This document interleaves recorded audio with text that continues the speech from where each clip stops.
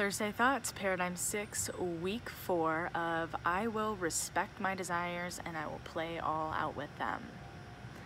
This week for me in particular, it has been the importance of surrendering. And by that I mean surrendering towards the judgments or the concepts around whether I feel worthy enough or if my desires are appropriate enough or not.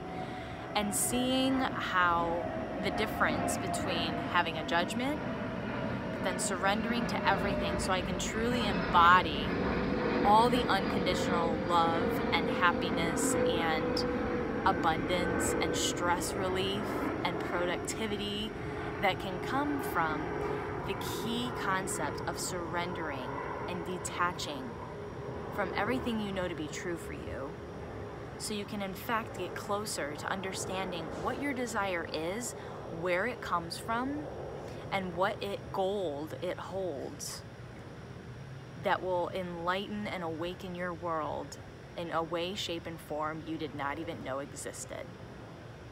So, in what elements of your life are you just holding on to someone or something that you know likely isn't serving you, but you're too wrapped up in the judgment of A, it's comfortable, or B, the judgment that you'll get if you let go of it, or from others and or yourself,